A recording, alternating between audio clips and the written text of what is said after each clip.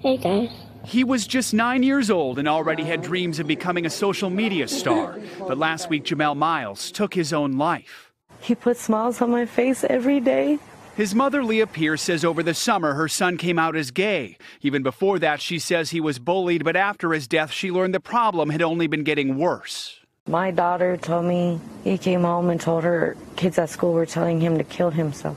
Denver Public Schools says it's investigating and is deeply committed to ensuring that all members of the school community are treated with dignity and respect.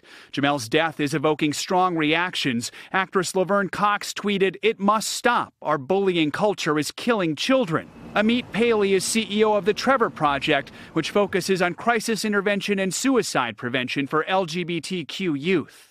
We know that just one person in an LGBTQ young person's life can make a huge difference. They can reduce the risk of suicide by 30%. According to a CDC report, gay, lesbian, and bisexual high school students are over 4 times more likely to attempt suicide than their straight peers. And I wish I could have took the pain away from him.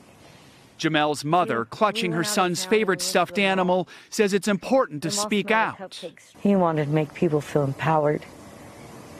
And in order to do that, we have to stop bullying and teach people it's okay to love each other. She now hopes her son's death can help save other lives.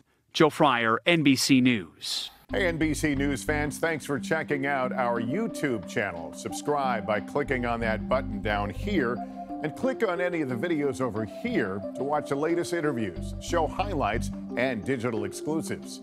Thanks for watching.